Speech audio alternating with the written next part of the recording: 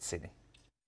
Hello there, good morning. Today's weather is looking very similar to how it was yesterday, perhaps just a degree or so warmer.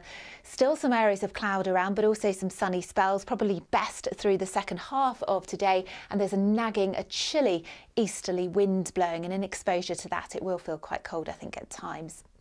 Now for this morning, we're starting off on a mild note. There is some early brightness, but it won't be too long before we start to see this cloud roll in, and some of the cloud could be thick enough to produce a few spots of drizzle, but generally most of us will stay dry and the sunshine will re-emerge as we head through this afternoon.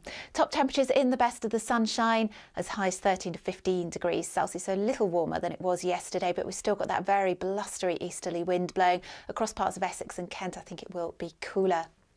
Now this evening and overnight, lots of long clear spells. It's a chillier start to Thursday when again it's looking dry with some sunshine, but we could see some showers perhaps by the end of the day. We've still got that easterly wind.